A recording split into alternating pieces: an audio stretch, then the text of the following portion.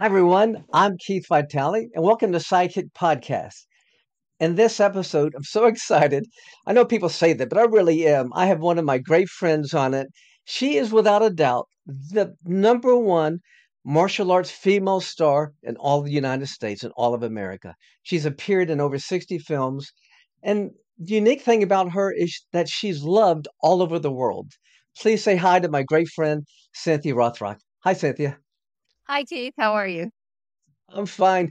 You are probably the most busy person in the world right now. You have so much going on. I'm fascinated by you and your life and your background, but right now what I want to do is really focus first on your movie project, the Black Creek project. I'm so excited about all of this. Can you tell the audience about that movie? Yeah, I've done over 70 films, and I always wanted to do my own movie because, when we're doing films, we never really have the control on too much. Just go in, do the part as best you can. And then one day, I was like, yeah, I need to do my own film. And with my partner, we started off like, well, what kind of film do you want to do? I want to do a Western. A Western. Oh, okay. What's the plot? And it went into there. Then we kind of created the story, hired a writer, and just for months, just went back and forth with that until everything was exactly how I envisioned a movie that I would want to do. And it's called Black Creek.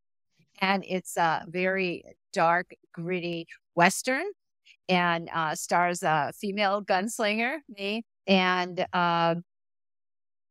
it's very action packed. So what I wanted to do is create something different that people haven't seen on screen, and I think I've done it. Is going to have like just a little bit of gunplay, but mostly some phenomenal action. And I'm bringing a choreographer from Switzerland that I've worked with that I really, really liked. And from every little detail, from costuming to casting to lighting, is is the vision that I've always wanted to do. So I'm very, very excited to have this new venture going on in my life.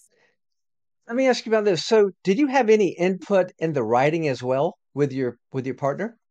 Absolutely. Yeah, it was pretty much even one third, one third, one third, contribution to it. I think what I did is I created the scenes a little more dark, a little more gritty, because I wanted this movie to be a movie that I would like to watch, what I like to see in films. So that's kind of, I know, like at some point they were called, oh, that's a little dark, that scene. And I was like, no, it's gotta be, because that's kind of like when I watch movies, especially like in the opening scene, or if I'm watching a TV series, if it pulls me in like with the shocker, I'm like, oh my God, I have to watch that. So that's kind of how I pretty much changed the beginning, and then like some of the other scenes that originally was stated. So yeah, so when you see this film, you'll see the vision in the Cynthia Rothrock crazy mind. Well, I love that. I love a couple aspects. First, I love westerns. We all grew up with westerns. Big follower of Clint Eastwood and the good and the bad, the ugly, and so many more films like that. So I just can't believe that you decided to make it a western. I just can't wait to see your cast all on horses. That's the thing I just can't wait to see. And then two is, we both have a good friend, Keith Strandberg, and Keith started off as a writer, but he got a little frustrated because what he wrote sometimes wouldn't transfer to the film and eventually to the screen. So he became a producer as well because he wanted to be on set to make sure whatever he wrote ended up on the screen. You're actually doing that too. You're taking total control of your life. You're not leaving it in the hands of a director or producer or executive. You just say, no, this is my vision and this is what I want to see on the screen. So, man, I really commend you for that. Where you plan on shooting it? What location? Yeah, Old Tucson in Arizona. And there is a Western town there. A lot of Westerns were shot there.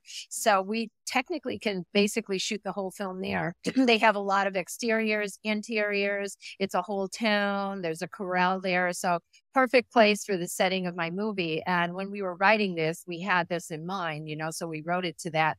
And when you were speaking about, control, I hired Shannon Lanier. He's the director, and the reason why is because we talked about this film, and he has the same visions that I see directly from, we're talking about, okay, when this scene happens, this is the mood, this is the lighting, this is the shot. So I think, his vision and my vision together is going to That's make this good.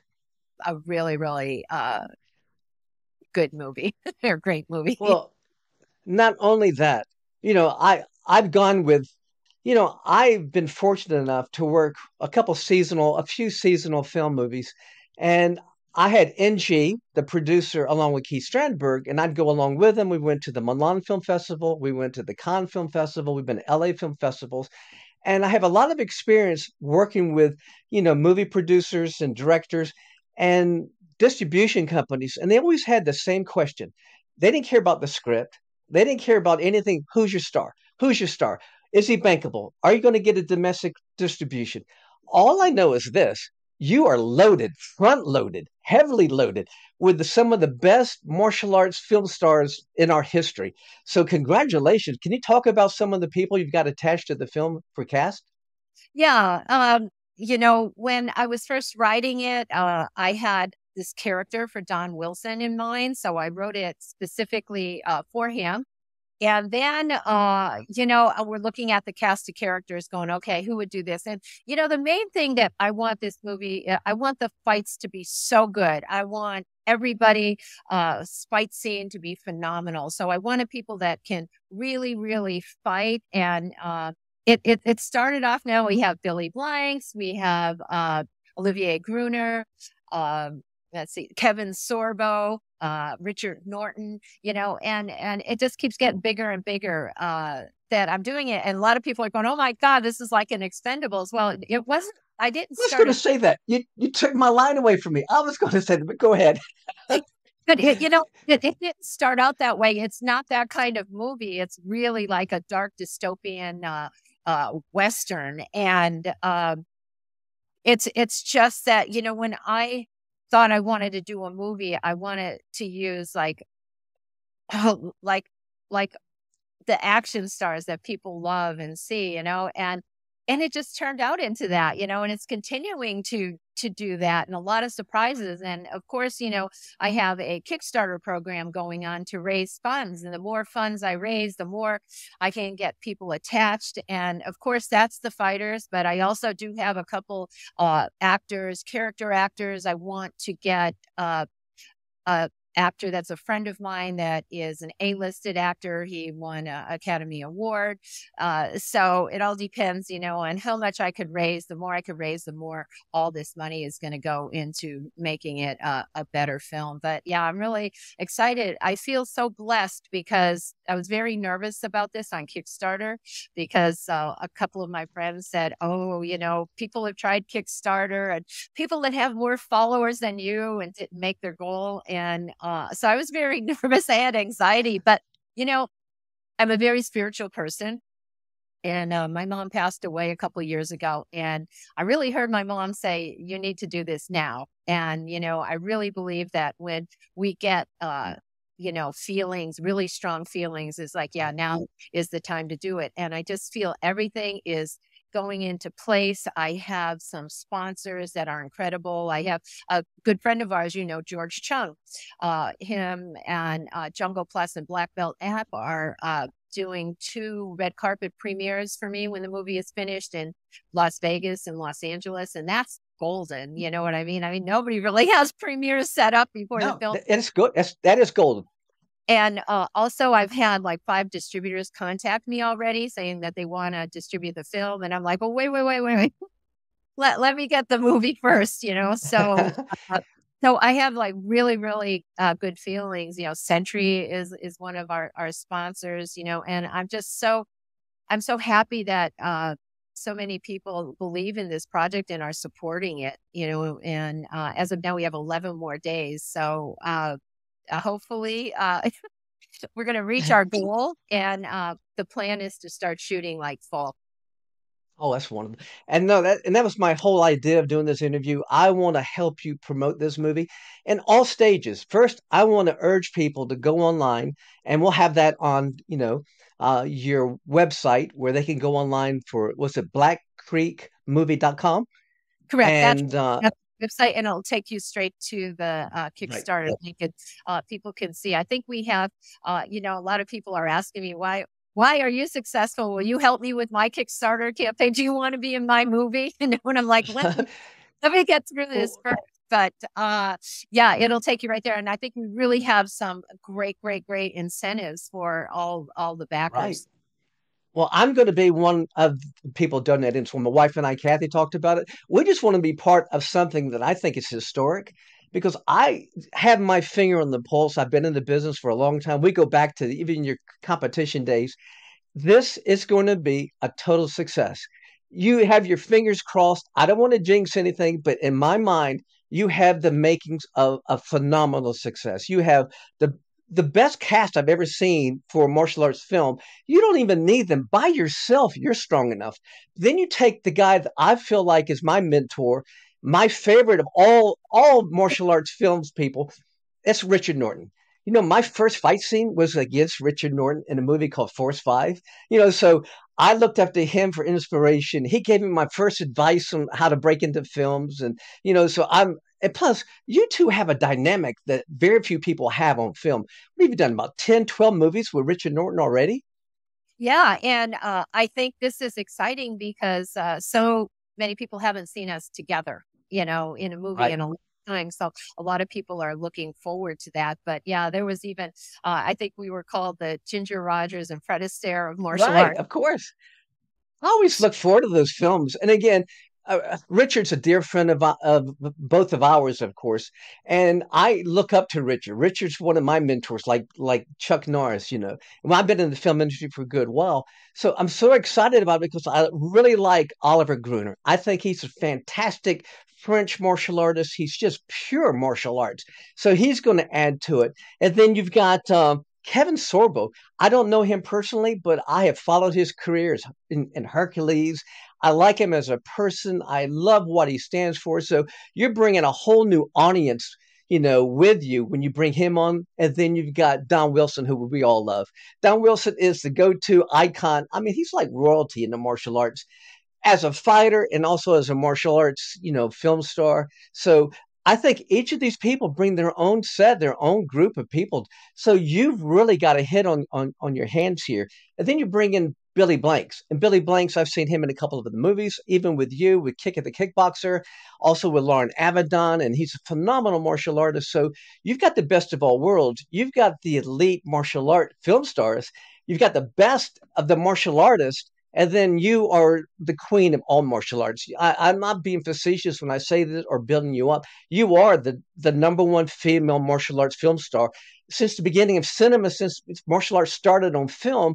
You are that person. And I have other friends that been to Hong Kong, Sophia Crawford, and um, other people you've done films with, and they did stunts and whatever, but you came out of it as the top star. So I've always been one of your biggest fans, and I've known you forever. And my goal is not only to help you raise funds for this movie in the next so many days, but in the ongoing process, I want to interview all the cast members, and all we want to talk about is driving people to the theaters. And then at the end, when it does get released, I want to then maybe bring you back out, but we want to drive people to the movie theaters. I saw you on a Scott Adkins interview. It was fantastic. I think I look up to Scott Adkins as well. I think he's like the perfect martial artist, and he has 5 million viewers in just one of his podcasts. My goal is going to be to see you 5 million people. Go pay money, stream this, go to the theaters, whatever you got to do, but make this film successful. Because what you're going to do is you're going to be an inspiration for a whole new generation of filmmakers and actresses like yourself and actors as well to say, well, Cynthia just did it. Maybe I can do it as well. So you are paving the way. I never had the gall to do what you did, to say, let's make a movie and do all. I mean, it takes a lot of work as well. So I'm so happy for you, but we're going to be 100% behind you. We're going to be pushing martial arts to support one of our own martial artists, and we're going to follow you through your career up into the production, and then after the production, we're going to be encouraging people to go see this film. So when I say my fingers on the pulses, yeah, we're going to just be bombarding people. Go see this film. So I wish you all the success in the world. Well, thank you. But also, I would like to get you in it as well. Oh well, I would like to help you with distribution. I like to help you behind the scenes. If you had a pizzeria, maybe in one of the bar scenes, I would love to be there. I, you No, know, film takes place in the 1900s, so it's oh, does it? yeah, it's a period What film. what time frame? Uh, Early 1900s. Okay, good. That's It doesn't really say, but that's what, the costuming is going to be, and okay. the look, the feel, everything, that we need for props and everything. It's going to be authentic, like 1900s. Well, let me ask you this question. I know who's directing it. I know about the writing. I know where you're going to shoot it. Really, the most important aspect of a film, I think, is your the stunt coordinator. Who's that going to be? Yeah, it's a Swiss team from Switzerland, Gail Noel, and I've worked with them on a film before, and Oh, good. I really liked the action that they did. They weren't just, typical action. They had those little nuances that I really like that really makes the fight scene look good, and their ideas were great. And I just felt, yeah, if I do a movie, I'm going to use these guys. And when I'm doing my movie, I said, guess what? I'm going to do my movie. So there's three teams coming in, three guys that they're all in the one team, and I will also be working with them. And one of the great incentives that we have on Kickstarter is that you could be in a fight scene with either me, Richard, Billy, Olivier, one of us, and we've gotten a tremendous response. We have 2 spots left. And what I'm going to do is probably set up a couple days, for them to come in and train, so we can make sure, that the people are comfortable with their fight scenes, that, we could see what they could do to make them look good. And I'm really excited about that because I've had so much response from these people saying this has been my lifetime dream to be in a movie Wow. with you or, one of the other cast members. And I'm just happy that I could fulfill someone's lifetime dream to do this, because this is like my No, life dream is doing yeah. this. Look how already you're inspiring people and motivating people, which is fascinating to me. Here's the thing about your uh your group coming from, you said, from Switzerland. Yes. They've got to be dynamic because they're dealing with the top echelon of martial arts film stars. Each of these guys could choreograph their own films if they were doing their own films. They have that much experience. So I can just imagine I would feel a little nervous going up to Richard Norton and Don Wilson and all these major stars and going, here's what I want you to do. And it's tough. They're gonna have to know and have a vision and know what they can do, because even when I had my fight scene with Richard, I wanted more. I wanted more and more, but I knew my place. I didn't go up to Pat Johnson and say, no, I want a longer fight scene or whatever. But you've got major stars, and so you're going to have to, I don't know, they're going to have to know how to manage megastars and alpha males and just strong personalities like that, because, they're going to have a bunch of people going, I want to be the good guy. I want to be the bad guy. I want to do this. So you have to have a really strong direction and then get them all together and be positive and have them on the same page. But your stunt coordinator is so important, as you know, and you're comfortable with your team. And what most people don't know, and I've heard you speak about this before, and I helped teach a film camp with Keith Strandberg and Michael DePasquale for years in Storm King in New York. We train people to break into films because the most important aspect of a fight sequence is the reactions to the fights. And when Yeah. most people come in thinking, oh, I'm going to throw these kicks. No, no. What we need you to do is to react in a way that makes these stars look good. You've had that experience before working with people that didn't react, hadn't you? Yeah. Oh, absolutely. Yeah. Every time I was always like, make sure that people I'm fighting and knows what they're doing. And sometimes like they would get, for example, there was a scene in the martial art kid that we did, and I was like, to make sure everybody can fight. Well, they all could fight, but they didn't know how to react. And it was Right. tough. Like, it was so tough because the actor that's fighting with someone that doesn't have great reaction, no matter how good your technique is, it's not going to look good. And there's even a scene in there, where I tell the kid, I say, go home to your mother, because I couldn't get him to, he was little, and like I would break him in half if I kicked him, So I said, Right, right. we have to do that. And then it worked, and but yes, that's why I'm going to have this training, these extra training days for the people. But interesting enough, one of the people that have got the high ticket fight scenes are martial artists. Most of them are martial artists and black belts. So I was like, wow, that's really awesome, because of course I'm going to look at what they can do and tailor that part for them. And as far as the script goes, good guys, bad guys, all the cast know what part they're going to be. I sent them the script. Okay. Everybody knows who is going to be the good guys and who's the bad guys. And to think about stunt fighters, I really truly believe the best way to break into a film is as a stunt fighter. And the way you do that is by making and reacting in a way that you make the stars look great, the person you're fighting with. Because the person that's reacting can take away all of your power. All they've got to do is on your dynamic ending scene spinning kick is just react by moving an inch. And what they did was they projected strength in themselves and took your strength away. So to tell the story, they got to project with their face and their body. They got to sell it. And sometimes martial artists don't know that, because in martial arts, we're taught not to telegraph techniques. And it's the opposite for films. For films, you've got to show the audience your punch before you throw them. And we've casted films before where the guy would bring in somebody to do the demonstration with them for us, and they're throwing kicks and punches and they're spinning this guy around. Well, the director ended up hiring the guy they spun around because his reactions were the best.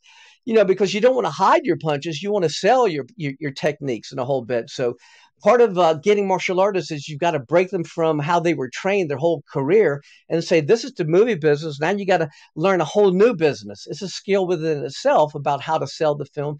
But really, if you get people that are dynamic and know how to do the reactions, then you've made all these stars look even greater than they're going to be.